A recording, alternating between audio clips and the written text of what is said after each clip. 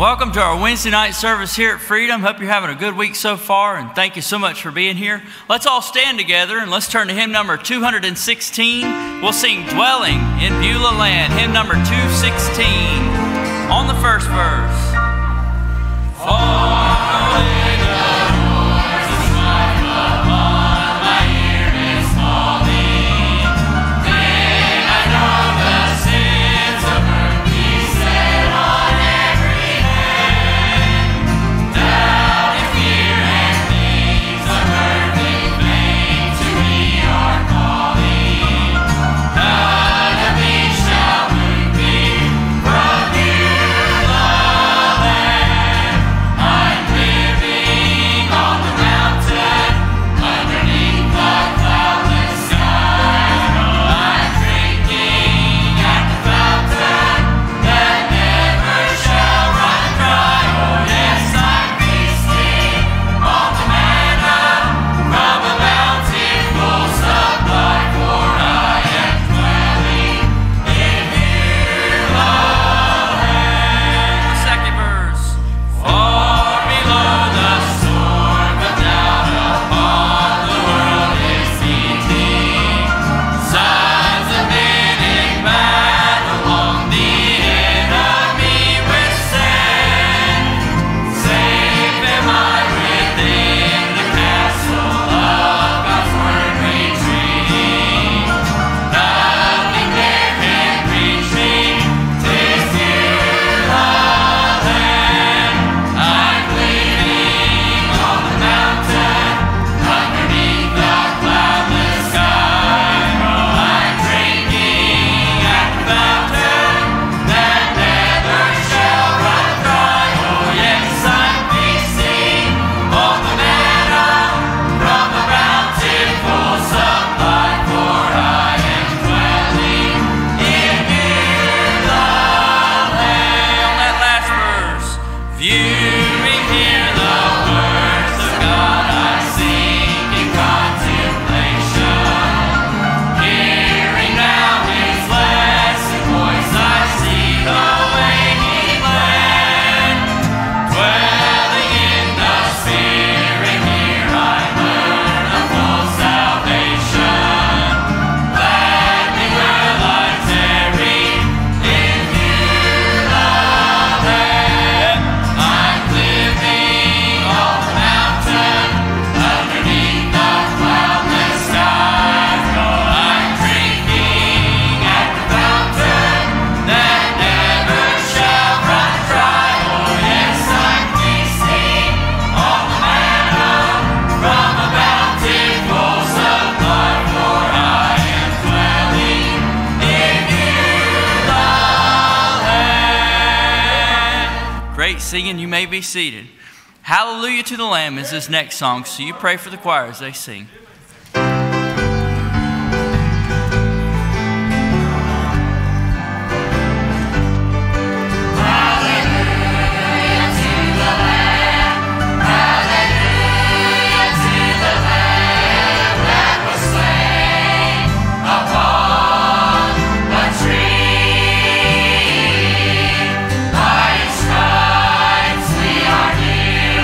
By His blood we are sealed.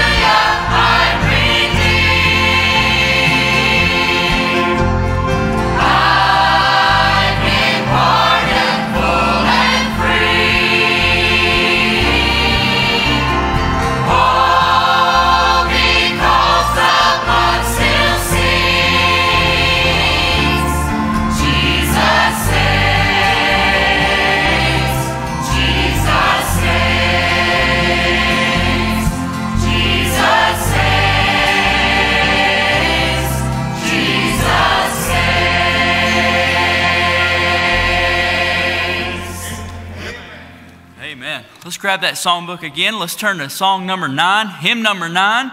God can do anything but fail. We'll sing that chorus here. Sing it out as unto the Lord. God can do anything, anything, anything. God can do anything but fail. He can save, He can keep, He can cleanse, and He will. God can do anything but fail. He's the Alpha and Omega, the beginning and the end. He's the fairest of 10,000 to my soul.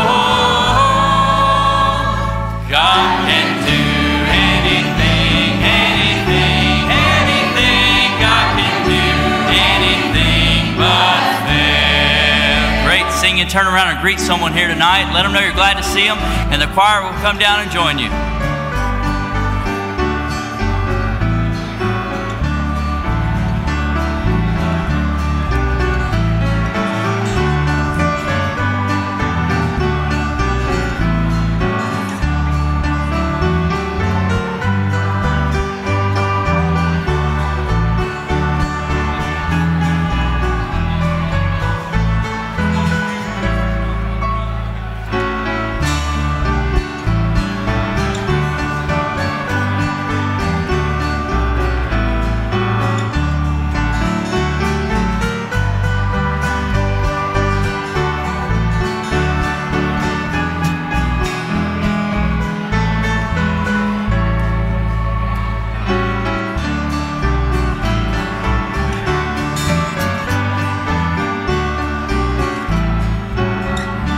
Let's sing that chorus again one more time. God can do anything but fail.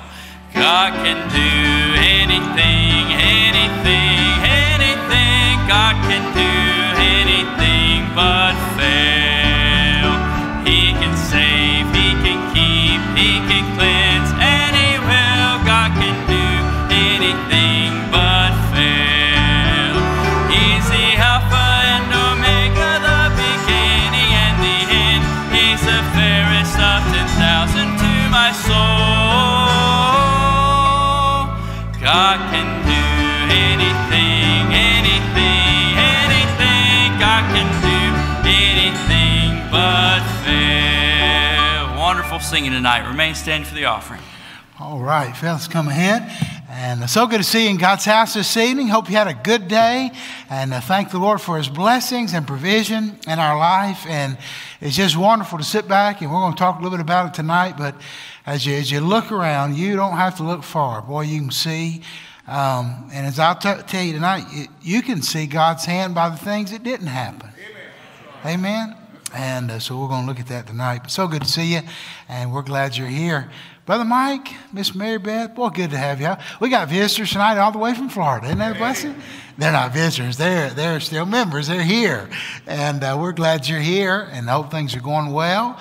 Well, I don't know about that. I'm just kidding. I'm kidding.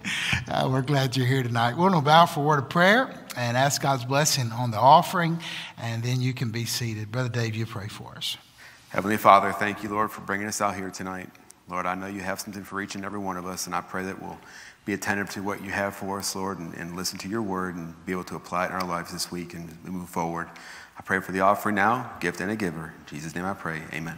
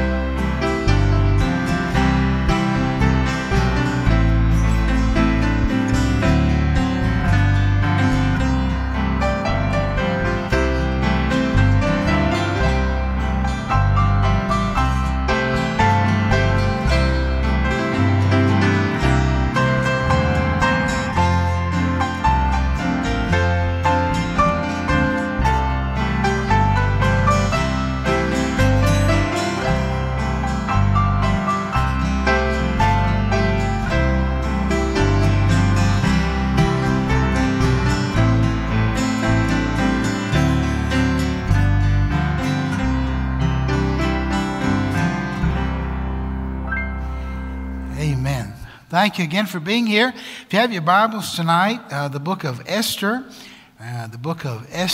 in your scripture, and right after the book of Nehemiah, right before Job, right in there, and the book of Esther, and we'll begin in verse number 1 in just a moment. And I want to take a few weeks and go through this book.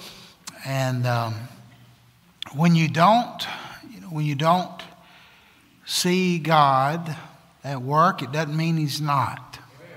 When God is silent, what do you do?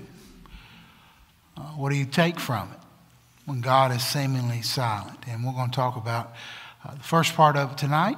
And let's bow forward to prayer. Father, we thank you for this night. Thank you for every person that's here. And God, I know they've had a day. And Lord, I pray you bless each one. I pray you'll help us to lay aside those things that we encountered today and those things that we may encounter tomorrow, and glean from your word. God, help us, I pray. And we'll thank you for what you do now. In Jesus' name, amen. Amen.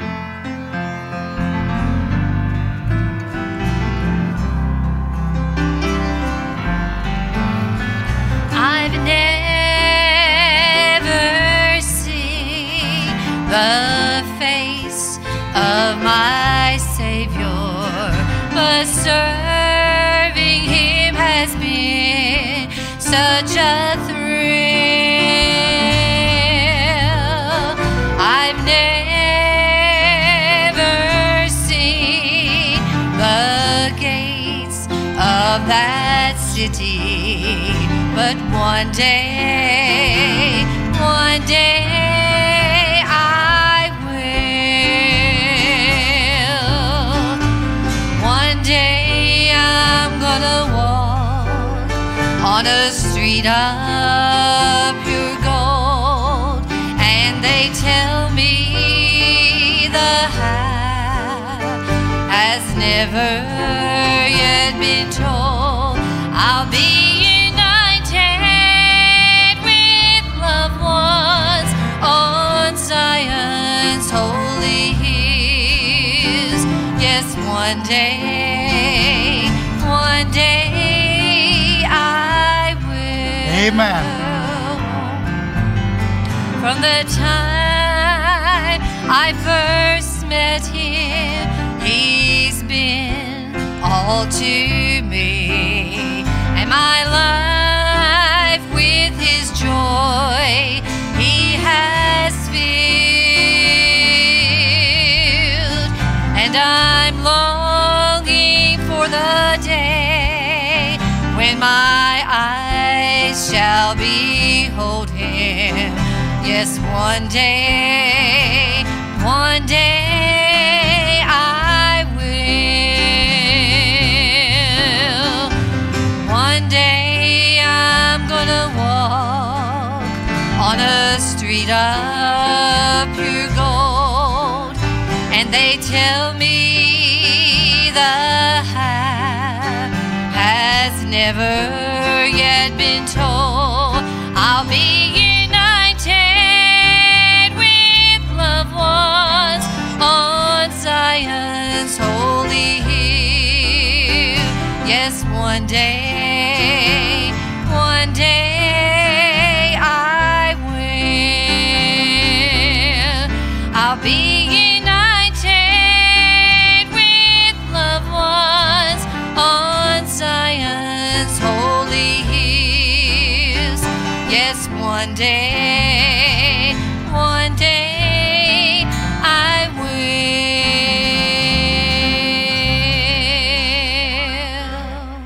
Amen. Amen. Thank you, Miss Carla. I appreciate that. That's a blessing. One day we will. Amen. One day we will. Praise the Lord. In Esther chapter number 1, and you know, there are times, and I was on the phone with Brother Goff, who went out to California, and you know, there are times when you can relish in all that God's doing, and those are precious times. I mean, you can see what He's done, and you can identified. It's almost tangible, and in many ways it is tangible. He was telling me, I said, just from one thing after another, how God really took care of them while they were there. And his faithfulness was on display.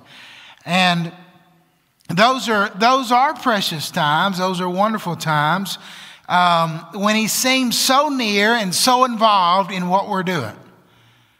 Like, it's great when we know that, there's no way to explain this except God did this. And it's wonderful in those times. However, there are times when he seems distant. He doesn't seem so involved. And sometimes they coincide with ongoing circumstances that are painful. Coincides with the distance we feel from God oftentimes. And so what is God doing when it doesn't seem like he's doing anything at all?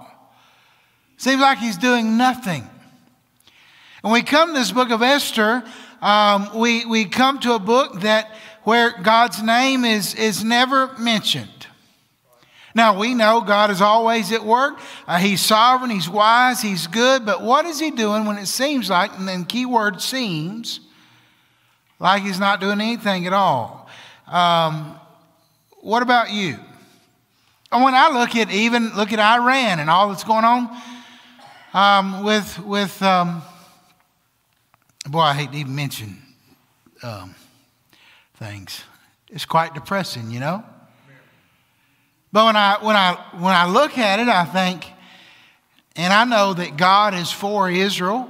I know that. But when you see the media's twist on everything, and you wonder, God, are you really doing what needs to be done? I'm thinking, I know what I would do, but I'm not there, and you're glad I'm not, and I'm glad I'm not, and the whole world's probably glad. But I think, wow, do you see exactly what I see? Well, I got news for you. He sees a lot more than that. Right. A lot more than I see, a lot more than you see. And you think about North Korea, think about Iraq, Syria, Iran, all of it. I mean, you understand, in Israel, it is so nerve-wracking. I mean, you stand there on the side of the Jordan River, baptizing people, rejoicing, and there's armed guards in Jordan right across, and it ain't no mighty river. And this is as far as from me to Brother Ray there. The water width. And you got guys standing over there on the other side, and then you go over on other parts, and there's Syrians got cameras on you, watching you. Probably got a bead right on your forehead. I think, man, this is, God could wipe, and it's theirs anyway, but God could wipe all that. God could change all that. Right. Just like that in a minute. But he doesn't. Now, when God seems silent, when God is silent in your mind, and we know that's not fully true at any point, but it may seem like that to you. But when we come to this book of Esther, and though God's name is not mentioned, he does seem distant, but he's most certainly at work, and we're going to see that. But this is a low time in Israel's history. I mean, they were down. The captivity pretty much was over officially, but not. Everybody hadn't gone back. This remnant had returned. The temple finished 516. But the fact is, a lot of them didn't go home. A lot of them didn't go back, and they'd grown accustomed to their new way of life away. And they simply chose. God wanted them to return, but some of them just chose to hang around. And pretty much a lot of them ignored God, and Israel did that. But what does God do when his people ignores him? Is his faithfulness contingent upon ours? What does God do when people ignore him? Is his faithfulness dependent on our? I'm glad he's faithful regardless, because that's his character. It's not on a whim, and it's not hinged on whether or not I do whatever. He is faithful. Now, he's a faithful father. Don't think some gushy idea of fatherhood. God is a loving father, and a loving father will chasten his children. But he's very much faithful in what's going on. So when we break our promises, does he break his? No. I'm glad he don't, aren't you? He's faithful, he's trustworthy. But what about those times he seems silent, hidden, just simply distant? How do you explain those times? How do you make sense of them? I think as we go through this book, and not tonight, I'm not going to go through all of it, but I think it'll help us understand what to do and a little bit of God's character when it does seem he's silent. So how involved is God in our life? He's very involved, whether you see it or whether you don't. Tonight, many of you drove your car. How many of you drove a car tonight to get here? Okay. And you understand that there's only a matter of feet between you and the car on the other side of the road. I don't know exactly the footage between a car on this side and that side. Is it less than 10 feet, Dylan? Would you say it's less than 10 feet from a car here and here? Is it less than 10 feet between the two? Of course, the bigger the car, the less. So you have a matter of feet between those cars, but yet you're here. I'm here. All that had to happen was a guy to come over 3 feet, 2 feet. You to look down for a minute to get your Arby's sandwich. I never forget. I shouldn't tell this, but I'm going to. There's this guy. We had a bus route in Tennessee, and I was just at Crown College Monday morning, and we had a bus route, and these kids on our bus, they made our kids that we bring in look like angels. I'm just going to tell you. They said some words to the pastor's wife that were not very good. That was not a good person to be telling that stuff to, let me tell you. So the pastor took the bus. I wasn't the bus captain, okay, amen. So he kept telling his bus captain, quit, you need to watch who you bring in. We want everybody to hear the gospel, but if they don't want to be here, we can't help, that kind of talk. And so he just kept ignoring it and kept bringing these girls that were not behaving. And so they said something to the pastor's wife that Sunday morning. And so that was the end of the bus. He took the bus. And y'all think I'm rough on that. He took the bus. He said, all right, well, just y'all take a van next week. Can't get as many on the van. You say, that's terrible. No, that's managing bus route. If you can't handle it, we're going to handle it. So he handled it. He took the bus. Well, and I wasn't upset. I was just along for the ride. I wasn't a captain, so I was just happy. So we're riding along, and it was around the world Sunday.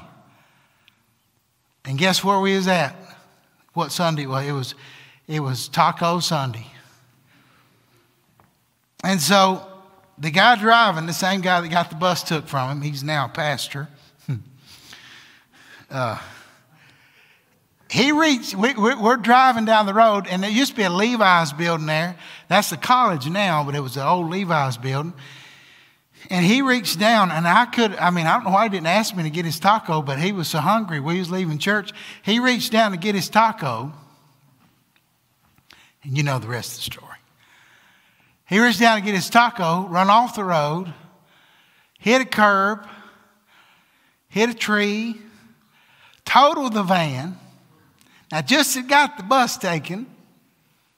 Now he totals the van that he was given. And Pastor walked up to me that next Saturday morning at the bus meeting. He called his name. I'm not going to call his name. He called his name and said he had a blowout. I said, sir, he did have a blowout after he hit the curb. Oh, boy. But do you know that things can just happen? So, just quick, just something as innocent, honest, and I make light of it, but everybody was fine, everybody was good. He wasn't good, and the van wasn't good, and I don't think Pastor was too good, but everybody else was good. But in just a moment, and I had a good coworker when I was teaching at Champion College and still working at Pepsi some. He was a vendor out in rural Arkansas, and a guy crossed over the line, hit him head on, killed him. In just a matter of minutes. So when we look at those non-incidents, we call them non-incident because we're here tonight. Nope, everybody came in good. So are those non-incidents, does that mean that God wasn't at work in the what we consider non-incident? No. He was just as much at work in the non-incident as he was saving you from an already incident. Grabbing you out of something. He was just as much working. And you got to be careful not to get in a pity party about your situation because think of all the things that could have happened already. We talk about all the bad, all the tough, I got it terrible. It's awful. It's just terrible. Well, what about all the non-incidents that happened today?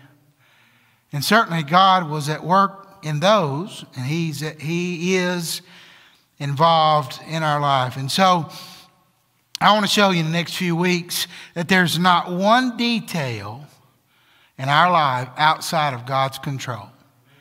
Not one. Not one. Even though He may seem distant, which at times He does seem distant. Verse 1, chapter 1. Now it came to pass in the days of Ahasuerus, this is Ahasuerus, which reigned from India even unto Ethiopia, over 120 provinces, that in those days King Ahasuerus sat on the throne of his kingdom, which was in Shushan the palace. And in the 3rd year of his reign, he made a feast unto all his princes and his servants, the power of Persia and Media, the nobles, princes of the provinces being before him.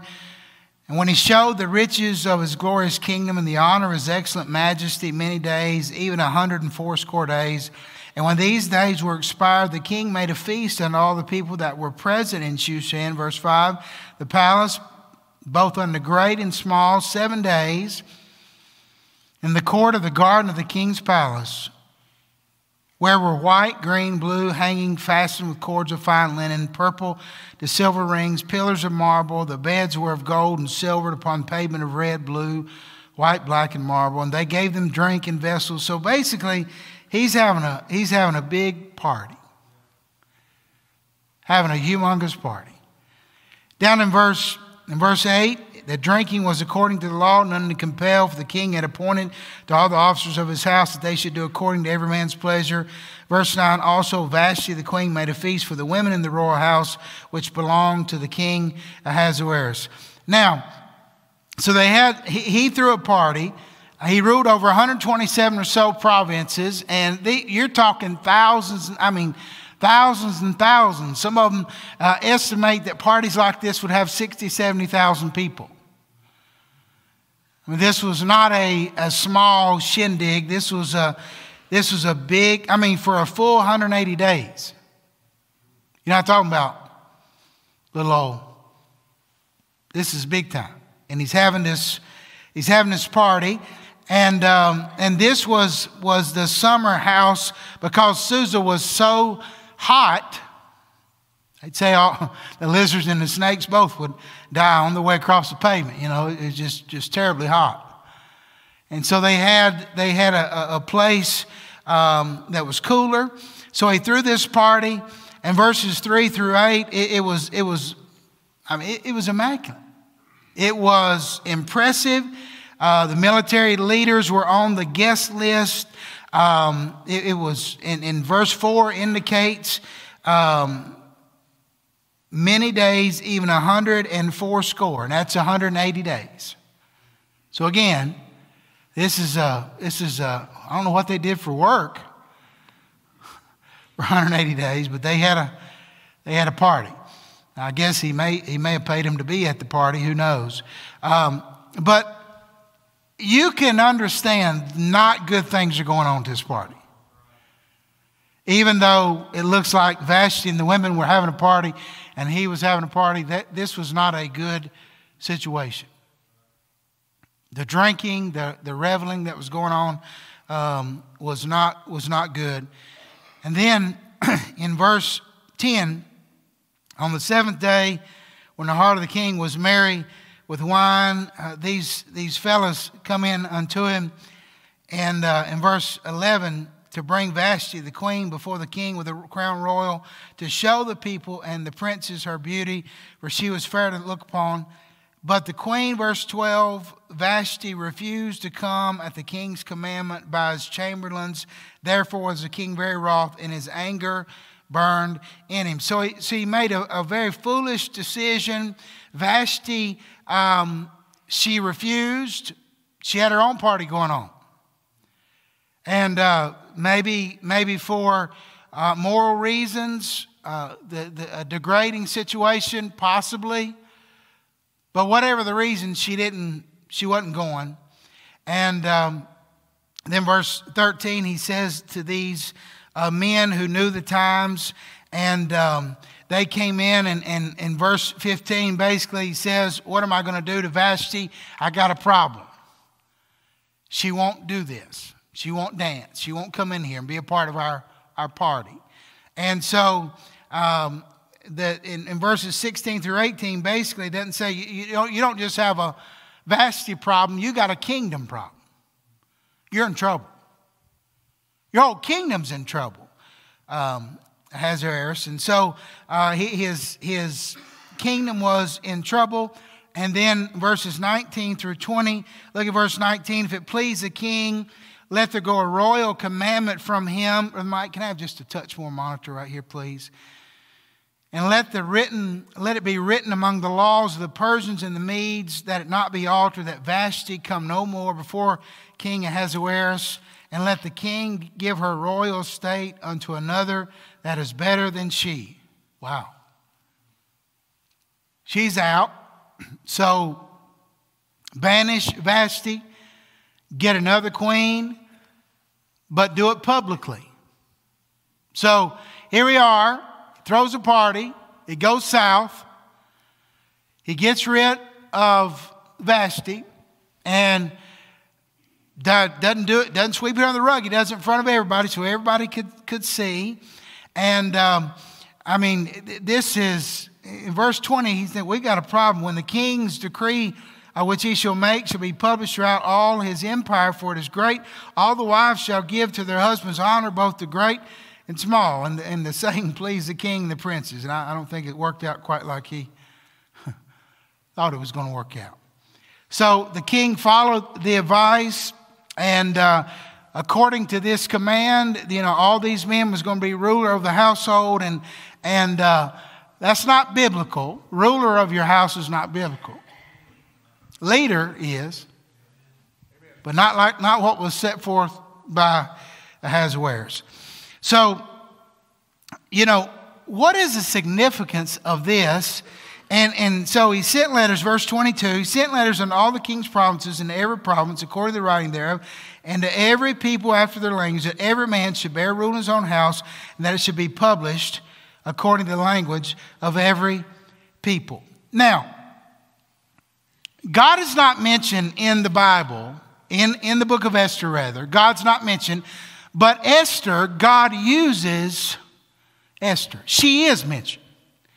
And, two books of the Bible bear a woman's name, Esther and Ruth. And Esther does exist. And this is not by accident. It is by God's divine design. All Scripture is given by inspiration of God. And the Bible says it is profitable.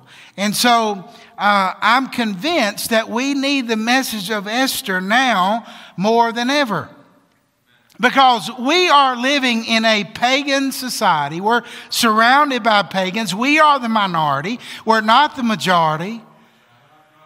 The majority are pagans, and they're headed in the pagan direction. And so you and I could be looking around and saying, you know what? I don't know that God has his hand in anything going on in today's affairs. I don't know that God has anything at all to do with what's happening. Because he seems so distant. There's seemingly non-events because we're looking at our situation. We're looking at the current political situation. You may be looking at your personal situation and saying, I know there was a time in my life when God seemed so close. But now he seems so distant and so far away. I'm in a season of non-events. I'm in a season, and even in this first chapter, what in the world does that have to do with God using Esther? What's chapter 1? How's it linked at all? God rearranged, the whole kingdom so that he could perform his will in this situation. And though you may not see the behind the scenes movement, it's there. My wife loves musicals and I don't. That's her. That's how she was raised, and I was raised fishing and just doing boy stuff. And she was raised watching musicals. So she loves them. So what does your pastor do? I try to learn to love them too. Y'all pray for me. I ain't quite all the way there yet. But it's one thing about it. I love being with her. Amen. Come on, guys. You should have. I love being with her. So I've been with several musicals with her. And I pay attention. And I don't sleep. And I'm not on my phone. All right. Because they won't let you be on your phone. No, I'm just kidding. I'm not on my phone. I'm sitting there. Probably Diet Pepsi in hand. Watching this musical. And it amazes me how much they get done while you got one character out here. And it ain't like they can hide much. Everything's out in the open. But man, they get so much done behind the scenes. They come out and they're in a whole nother attire, in a whole nother scene. Those guys would it'd be part of the musical. And they just roll something off and roll something on. In a matter of minutes, you got a whole nother scene. Now, so often God is doing things behind the scenes that are going to make the scene. It's going to be God's going to do something big. And in this case, it was huge. He was preserving his people and raising up somebody. Do you know this would have been another Holocaust? They were going to kill the Jews. It was not going to be good. And God raised up Esther and Mordecai, and God raised them up and used her. And what did he say? For such a time as this. And so tonight you may be seeing some disconnected, unconnected details in your life and wondering, what are you doing? God, I don't understand it. I can't piece this together. And the things that are happening, you may get disinterested and say, what has that got to do with where I am right now? But God is working behind the scenes for something that you're going to encounter later. Though God may be hidden, he is not absent. Don't take the fact that he's hidden to be that he's absent. He is at work just as much tonight as he's ever been at work. On the heels of disaster, he's just as much at what you look at as disaster. He is just as much at work as he's ever been at work. Just because he's hidden does not mean he's absent. No mention of God here, but you'll find the name of God. You won't find his name mentioned, but you'll find him all through the book. You won't find any mention of sacrifice or scriptures or prayer. But not one mention of God. Where is he at? So someone might conclude that he's not there. But he is there. He is there. Esther shows us that even in a distant, faraway country, God's beloved people are still in his hands.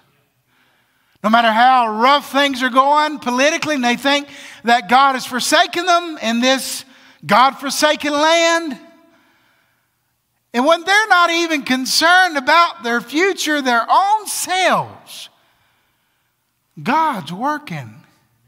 And this was no accident. The fact that Vashti would not do this was no accident. God established that so that Esther could move in the forefront and God would use her in a great way. Can God eliminate, or can God miraculously eliminate adversity? Can he? He can. Can he heal a body with cancer? He can. Can he turn 5 loaves and 2 fishes into a meal for 5,000 hungry men? He can. He can. And at times he does. But not typically. Not typically. God's at work behind the scenes, weaving, maneuvering, moving things. How many of you have looked back? You know, we spent 5 years in Arkansas, Hot Springs, and my wife and I were talking the other day. Isn't it amazing how you can remember things from your childhood, but 15 years ago, not so much. Obviously, assuming that you're more than 15 years removed from your childhood. How many of you remember vividly things from your childhood? Would you raise your hand? Mitchell, don't raise your hand. You remember everything vividly, so. So you remember, but for the 5 years that we were in Arkansas, 2004 to 2009, I remember generally what happened. But unless I go back and look at a diary and my journal, I can't really tell you all that happened. You ever been through a period of your life when it looks like a blur? Brother Greg, I bet y'all, I don't know for sure, but I bet some of the days in the all that was just one blur to some degree. Well, things just kind of run together. And you think, but have you looked back being on this side and look back to the other side and saying, wow, boy. Now, I sure didn't have a clue what he was doing. But he was doing something. Matter of fact, if he hadn't have done that, Brother Joe, well, I'm glad you're home. Amen. If he hadn't have done that, we wouldn't be here. You wouldn't be where you are. There are ways that God's used you in your life that you take away that time that the non-incident. Times when it doesn't look like he done anything, but he did. He did a whole lot. And as we make our way through this book of Esther, I want you to see tonight, there's not one casual detail in your life. And that goes for the ones that are not very comfortable. You know, I talked to Brother Timmy today, and talked to him. I think I've talked to him every day, at least once or twice a day since Sunday. And talked to him today just one time, been very busy today. And he's trying to get Miss Nancy back here to I think Baptist is the plan. I think that's the plan. And so she's in Mexico, had a heart attack. She's stable to the degree that can talk and stuff, but probably some more work needs to be done, so they're trying to get her back here. So you pray for that. Pray that they're right on the edge of that. Last I talked to her, right on the edge of getting her back here. But and we didn't talk about this a lot, but we did mention it. So somebody that God put him with several years ago, and there were so many people, connections.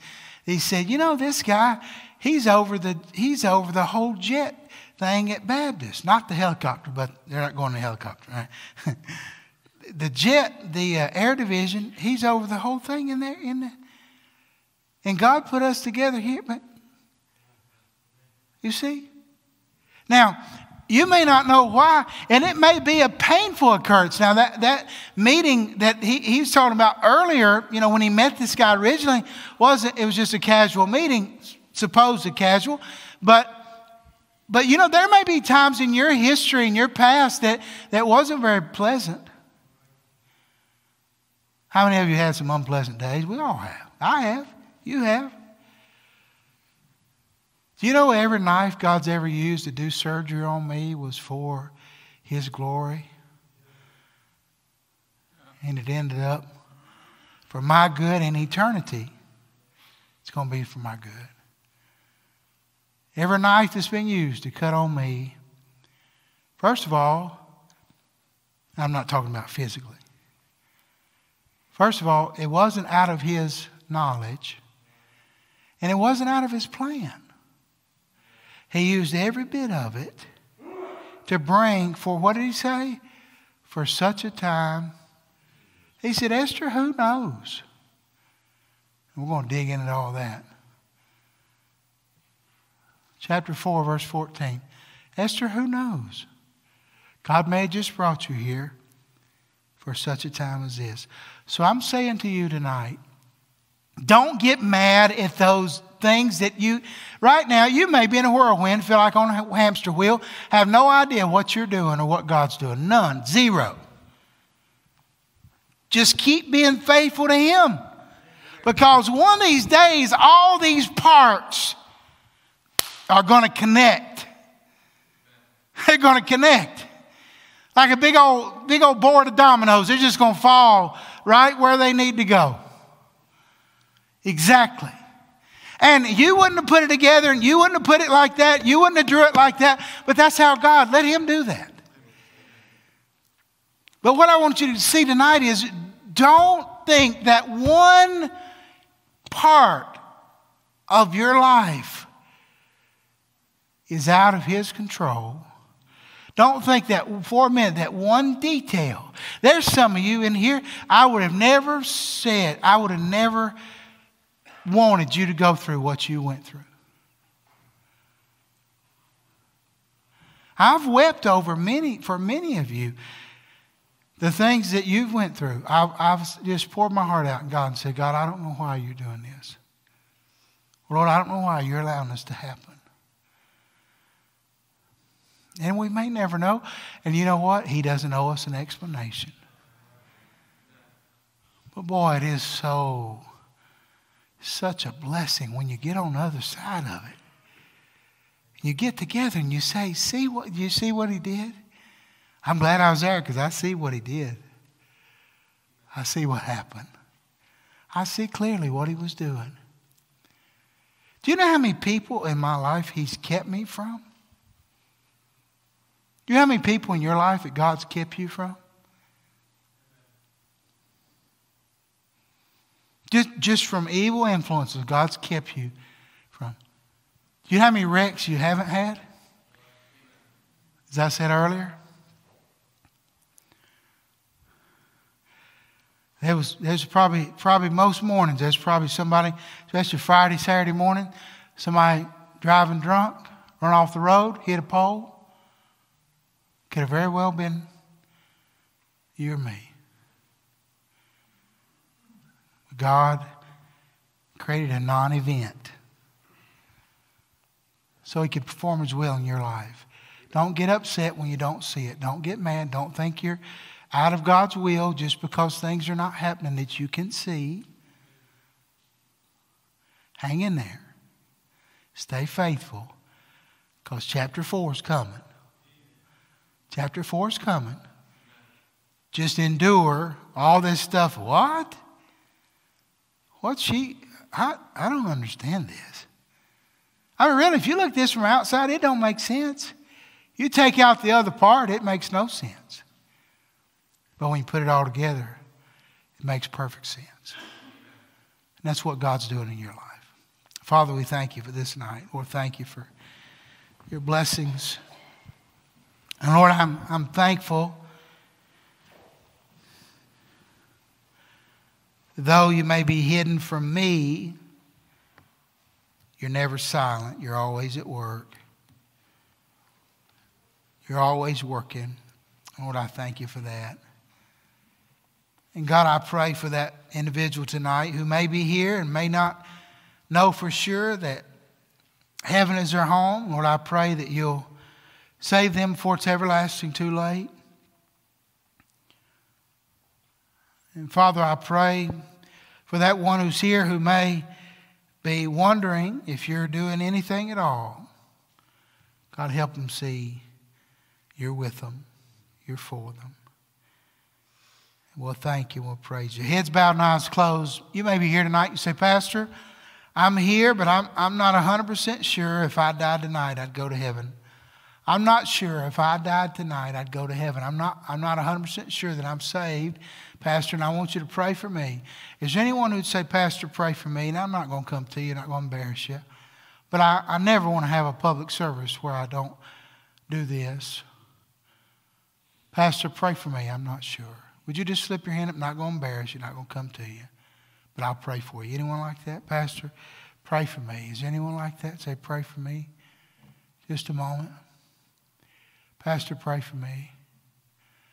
How about this? You say, Pastor, I'm here and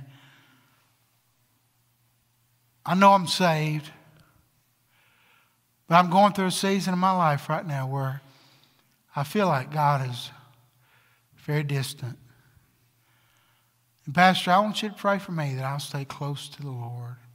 When I don't understand what's going on, I want to stay close to Him. I don't want to bail out when things get tough. Pastor, pray for me. Would you lift your hand and let me pray for you? Thank you, thank you, thank you, thank you, thank you. Anyone else? Pastor, pray for me. Anyone else? I know I'm saved. How many say, Pastor, I'll be honest, there's some things happening right now that I don't fully understand in my own life. Would you lift your hand and let me pray for you? Thank you. I'm going to pray for you. Hey, let's commit tonight, even when you don't understand it. He's faithful. He's trustworthy. You say, Pastor, people will let me down, and they will. But Him never. Never. Never will He let us down. Never.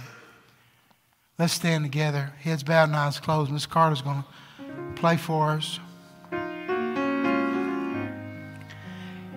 As she plays this evening, would you come and let the Lord help you? Would you come and let the Lord help you?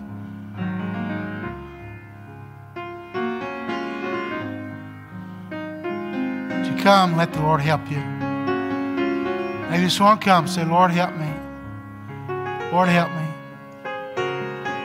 Lord, help me trust you in things.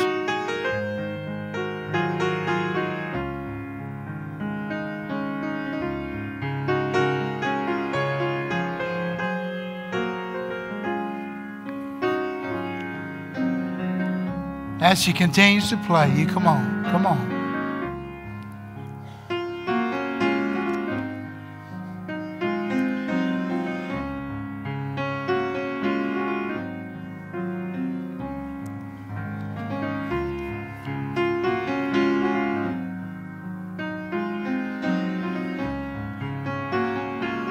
Would you come? Let the Lord help you.